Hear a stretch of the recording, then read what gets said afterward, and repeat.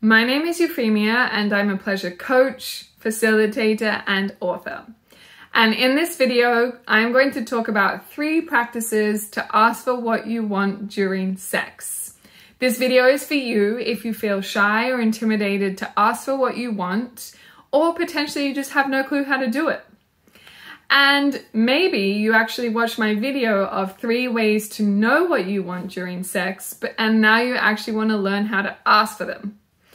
I also want to name that so many people struggle to ask for what they want during sex and that it can feel really intimidating. But the only way that we can get better is to practice and feel more comfortable with it.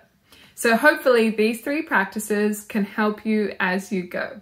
So number 1 is saying to someone, it would feel even more pleasurable if you blank.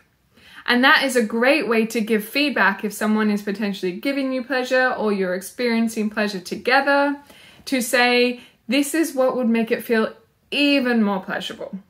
And that makes it feel less intimidating because it shows an opportunity for more pleasure rather than that they're doing something wrong.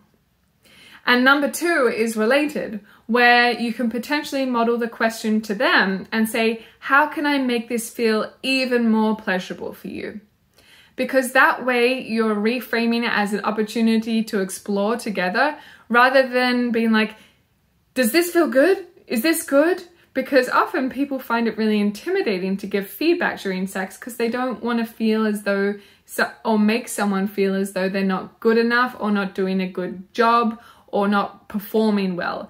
And a lot of people have lots of intimidation around if they're doing a good job. So these questions can help reframe that to show it as an opportunity rather than something that they're doing badly. Then the 3rd practice is, if you don't want something, then you can potentially frame it in a way where you give 3 opportunities or 3 things you do want to explore, and then 1 or 2 things that you don't want to explore.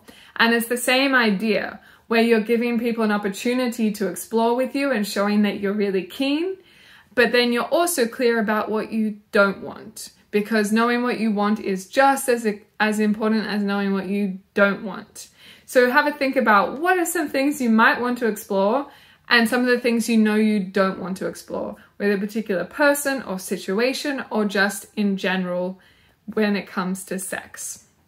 So I hope that these 3 practices have been really helpful for you and that you can go out and practice. And if you liked this video, then please actually like the video, because then we can show you more and teach you more about sex and communication and pleasure and bodies. And of course, also check out the link to my website and to the Passionfruit website so that you can keep learning and keep exploring.